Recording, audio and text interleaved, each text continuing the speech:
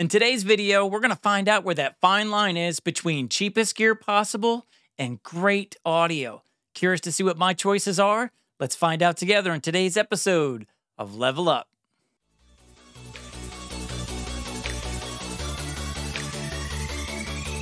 All right, 2023, and you're ready to start your YouTube channel. You start doing some research, checking everybody out, seeing how they're doing it, and you notice just about everybody under the sun has a Shure SM7B, a $400 microphone, and they're using audio interfaces like the Rodecaster Duo.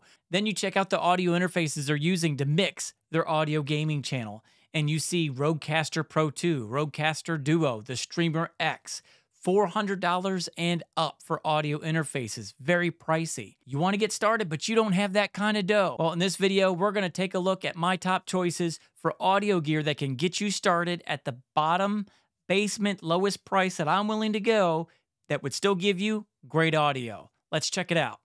All right, let's start with the microphone. My choice for the best XLR microphone at the cheapest price as far as a studio dynamic broadcast microphone is the Fifine K669D. An amazing microphone right out of the box. This is what it sounds like. Built like a tank. Build quality is through the roof. It's going to last forever as far as the build quality. If you drop it on the floor will die before the microphone. You drop it on your toes, the toes will break before the microphone, and it just sounds great. You pair this with the Shure SM7B pop filter, the round chunky monkey right there, and oh my gosh, what a sound. Just listen to it. This is what the K669D sounds like, and it only goes for $36.99 on Amazon. Link down below. In fact, earlier, I think a couple months back, I did a review of this microphone where I called it, and I still hold true to it. I will die on this hill. This is the pound for pound best budget XLR microphone out there. The studio dynamic look just sounds absolutely amazing. Peter Piper packed a pack of pickled peppers. He puts pineapple on his pizza. And how it sounds with plosives without the pop filter. Peter Piper packed a pack of pickled peppers. He puts pineapple on his pizza. The K669D by Fifine. Absolute gem. This is the Behringer XM8500 Ultra Voice. An amazing microphone, well known as the unicorn of all XLR dynamic unicorns. Just a great mic, but it's a handheld. They want that broadcast studio style of a microphone. Handhelds aren't for everybody, but if that doesn't bother you, this is the deal for you.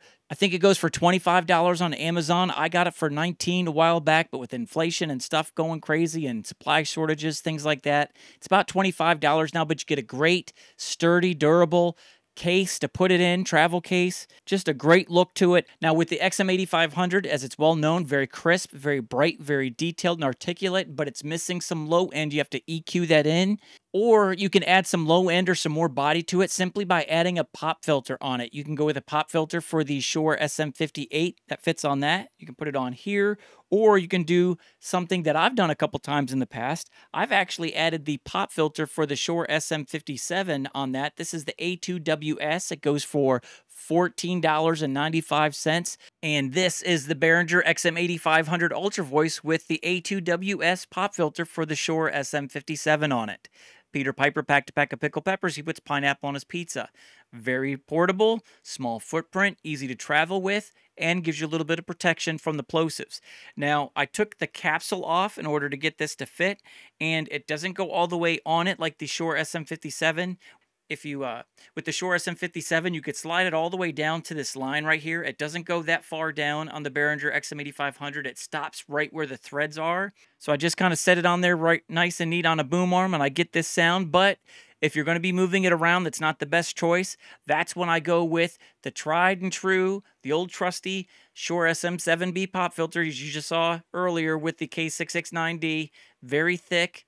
Very nice, high quality. I think they're $8.99 on Amazon. And now listen to this sound. Absolutely love the sound of this microphone with this pop filter on it. Very deep, gives it more body, more fullness. The cage that covers the capsule is back on it. Pop filter sits right on there, nice and snug. It's not going anywhere. The Behringer XM8500 Ultra Voice for $25.99 with a $9 upgrade to get this sound. Voila, gold, baby. Just gold. If you don't mind the handheld look of a microphone in your frame, This is, pound for pound, the best microphone as far as price, performance, and build quality out there. The unicorn of all unicorns, the Behringer XM8500. Now you're listening to me on the Fifine K669B. This is a USB microphone, and it's made by Fifine. It's been out for at least 6 or 7 years now, at the least, and it is still an amazing sounding microphone. And other USB microphones that are coming out now in this price range, they might have more lights or more gadgets or more doohickeys on it, but the sound, it's still hard to beat even today, and this retails for $29.99. Now, the knocks on this microphone are the cable that is attached to this is not removable, where other USB microphones that are coming out today for $40 and up, you have the USB cable that detaches from the microphone and can be replaced if you have any issues with it. And the other knock on it is there's no direct headphone monitoring that comes with this microphone, whereas the newer ones in this I'd say like $36 to $46 price range that are out here, like the Maono DGM20. This retails for about 40 bucks, I believe. This is $29.99, but it also comes in different colors. You can get this in, as I'm looking on my screen right now, you can get this in blue, you can get this in silver, you can get it in green, and you can get it in pink as well. So just a great microphone still to this day. Just listening to the sound alone, absolutely love this for the price, $29.99. And you can get pop filters with it online, pop filters that look similar to this right here. It's a screen pop filter with rubber bands in it. You take that and you simply pop that on here like so. Okay, now with the pop filter on here, Peter Piper packed a pack of pickled peppers, he puts pineapple on his pizza. Peter Piper packed a pack of pickled peppers, he puts pineapple on his pizza. And this pop filter goes for about $9 on Amazon. Just a great sound. The Fifine K669B. Now this is the Maono DGM20. This goes for $34.99. It is a USB-C to USB-C or USB-A. It's got the adapter at the end of it, so you can pick which one you want at the end. This goes for $34.99. It's a dynamic condenser microphone. It's got wonderful features on it. It's got noise cancellation, a button on the top, a mute button on the top. It's also got RGB lights on it if RGB is your thing. You're looking at blue right now. You got light purple or pink. You've got the unicorn, fluffy unicorn color, RGB, rainbow, Skittles setting. You got a couple of other of the RGB settings where it changes colors on you. And then you've just got solid colors of red. You've got amber or orange. You've got yellow. You've got green. You've got light blue. You've got dark blue. Out of the box, no processing on it whatsoever.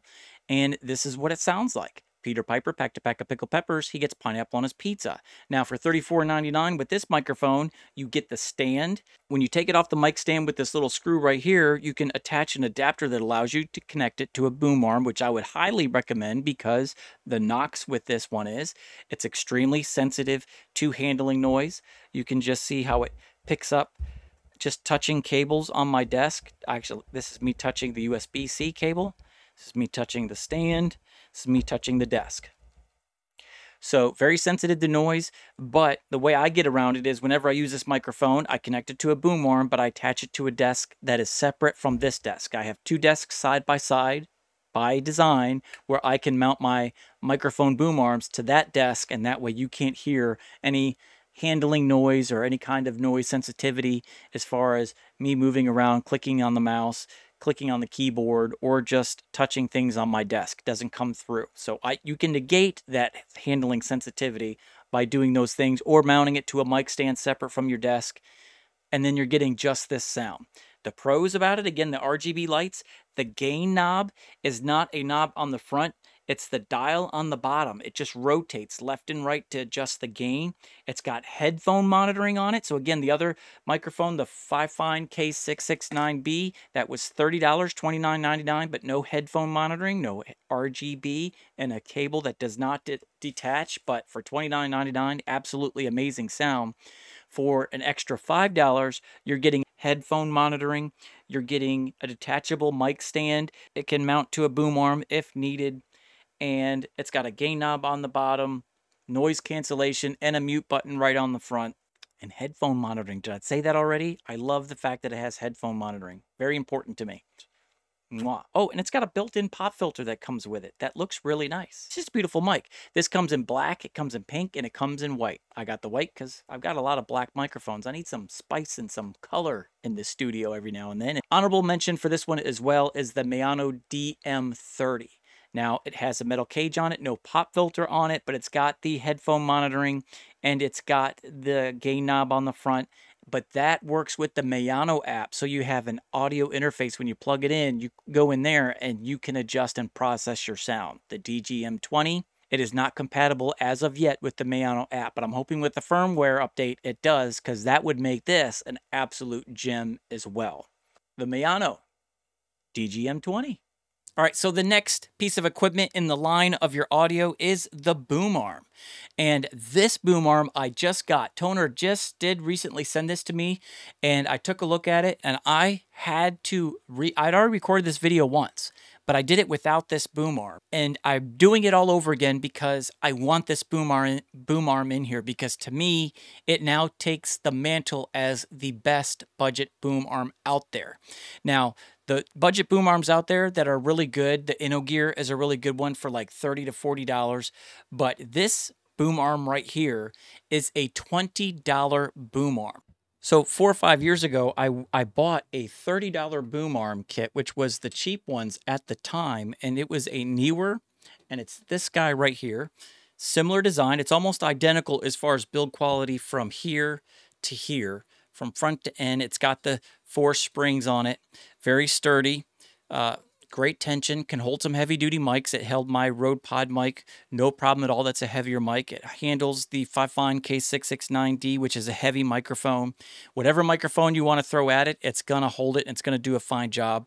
And I've had this 4, 5, 6 years. It's still kicking. So it's a great boom arm. And this was the one I included in it because I've had it, I've tried it, and it's long-term testing, it's done good. But for $30, what came in the kit? You got the boom arm, you had a bass with it, you also got this pop filter guy on there, just this huge pop filter. And just to kind of give you an idea how the pop filter sounds, Peter Piper packed a pack of pickled peppers, he puts pineapple on his pizza. Peter Piper packed a pack of pickled peppers, he puts pineapple on his pizza. So it was a good boom arm, but man, this thing was huge. So if I wanted to use this in my shot, hello, I look like Mr. Wilson from, what was it, Tim Allen show. Man, I cannot remember the name of that show, but it was Mr. Wilson who was sitting on the other side of the fence and you never saw his face. You only saw his eyes. Please tell me. Tool Time. No, Tool Time wasn't it. Anyways, put in the comments down below if you guys remember that show, because I've completely forgot, but it was Tim Allen, and the only reason I remember that show so much is because it took place in Detroit, and I'm a Detroit guy. But anyways, this reminds me of Mr. Wilson. You never know what his face looks like, but you know what his eyes look like. Thing was just enormous. But for 30 bucks, did the job fine. But it has failed in one area, and that's this little TD bass right here. This is what really separates the premium boom arms from the cheap one. Now that kit was 30, this is only 20. What did I get with this kit that made it so special? Number one, I got this pop filter with it for condenser microphones. You see right here, this is a $10 pop filter. So right there, that should make it 30 bucks. $20 for the boom arm, and it came with a little attachment like this, same as the other one. It also comes with Velcro straps, same as the Neewer did, and it even has its little logo on there. Gives you a whole bunch of Velcro straps on it. That should make it $30 right there, but it's still only $20 with that pop filter on it. And that's not the best part about this boom arm. I've never been more excited about a cheap boom arm in my entire life, because this is what I wish it had a long time ago. This is the bass they give you with this $20 boom arm. Look at this bass compared to the bass you get with the Neewer for $30. That thing broke, bent, twisted. But as you see right here, the boom arm sits off to the side, so the weight pulls it away from the table, whereas this boom arm, it goes straight in above the top. The weight is right there on this massive bass. This bass is identical to the bass that comes with the Rode PSA-1 and the PSA-1 Plus. Just absolutely amazing. The Deity VO7U has a cheaper boom arm, but they give you the exact same bass with it, which just makes it absolutely amazing. And here's what's really cool. If you try to get one of these basses separate just to add to it, you get a bass like this. And it's got little bracket right here, but there's nowhere to hang your headphones. But with this guy right here, look at that. Look at the difference. Look how much further it goes out. You can hang your headphones on this. All of this for $19.99. I mean, it just makes no sense. You're getting like a $10 base mount, and you're getting a $10 pop filter. The Boom Arm's like free. Like, dude. I get all excited when companies really take into account the person who's just starting out with the minimalist budget possible. Smallest budget possible. Toner. Man, home run. Thank you for that. Now for the last item in the line between your computer and your mouth, it is the audio interface. If you're going XLR instead of USB, you're going to need an audio interface. So what's the best, cheapest audio interface? Live streaming, podcasting, gaming. It's got to cover all three. Which is the cheapest that can handle that and handle it well? That's the Fifine SC3. I'm starting to feel like I'm doing a Fifine commercial here, but hey, man, they are just knocking it out of the ballpark as far as cheapest prices, best performance. Maono's right there. I think they have superior build quality with their products, and their audio is right there, but they're like maybe $4 or $5 more, so they keep getting bumped out of the cheapest, but they're great options out there for Maono too. Do not hesitate to spend a little bit more money for some better build quality by going with Maono either. But again, this isn't like, okay, second cheapest, best performance. This is the cheapest at the best. So, Fifine SC3, and as you see right here, it has 50 dB of built-in gain. Can it handle a Shure SM7B? In my review that I've done with this earlier, you'll see the link above in one of these corners for this. I used it with the Shure SM7B, handled it just fine, did well. It's not going to sound its absolute best. It's not going to be 100% performance on that, but you're going to get like 90% performance, and a Shure SM7B at 90% is so much better than 90% of the other microphones out there, period, anyway, especially for screamers and gamers who get loud, quiet, just absolutely amazing. So it can handle the Shure SM7B without a preamp. I would still recommend getting a preamp anyway because you want it to perform at its best, and the Shure SM7B just tells you to perform at its absolute best, you want 60 dB of gain, but it's 50 dB, it pushes it just fine. But on the back, you have your XLR quarter jack input. You've got your switch for dynamic or condenser microphones. You've got a 3.5 millimeter input for your headset if you want to use a headset with a microphone built into it for gaming. You have a line in. Now they give you TRRS cables to go with that, so you can connect it to a tablet or a phone to bring in audio from those devices. Just my absolute #1 recommendation for people starting out on a gaming channel, people who are using consoles like the PS5 or the Xbox. You can plug in your Xbox to the line in and get your game audio into your mix. The 15, 10, 5, 1, touchdown! All right, there we go. Just be mindful of that. You're going to have to get a TRS cable to connect to your console to your mixer. They provide you with a TRRS cable instead. Then you've got your headphone input, which I'm using right now. You have your line out where you can send your audio to your speakers or another device to record, or to another computer if you want to send your audio out to another computer. And then you have your USB-C connection to connect it to your computer. And then just looking at it right here, you've got your RGB lights. You can change those lights on here. If you don't like that look, you can do different things with it. You got the red, you've got the yellow, there you go. You got the red, you've got the yellow, you've got the light green, then you've got the dark green, then you've got light blue, dark blue, purple. Then you've got your RGB flowy color that everybody seems to love. And then we've got the different kind of patterns of RGB, like a slow fade between colors right there. And then you've got this one right here, which is a slower fade in and out between colors. And then you've got this guy right here, which is my personal favorite, where it rotates in a circular motion. And as it does, as you see right there, there you go. You can see how the color just rotates round and round. I think that's really cool. Cool looking. I absolutely love that. That's my favorite. So there's all kinds of different RGB settings on this one. It has 48 phantom power to power condenser microphones. You've got electric button right here for auto tune. And then you've got custom panels right here for custom sounds to add to your gaming mix. You've got mute buttons for all your channels. Maono also has some cheap audio interfaces out there, but as far as I know right now, the AME2, the AMC, whatever it is, they don't have mute buttons for their microphones yet, where the SC3 does, which is why this made my list over the Maono options out there for gaming. And then you got your meter here to let you know if you're peaking or not, if you can't see your OBS right off the bat. The knock on this one right here, I would say, is that there's only one XLR input. I would like a second mic input if I could. And the other one was headphone monitoring.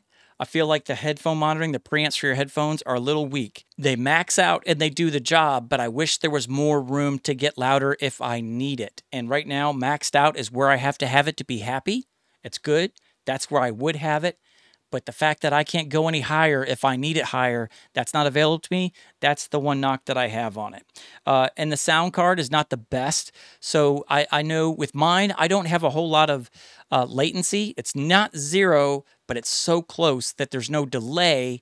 It just gives it that tinny sound in your ear. I don't feel like there's any latency compared to the Maono audio interfaces that have a little bit more latency with it. So the latency doesn't bother me. It's so minuscule. It doesn't bother me, but it does change the sound of the microphone in your headset. So if you're wanting to start a YouTube channel for microphone reviews and things like that, where you need to be able to interpret the audio, this is not the way to go.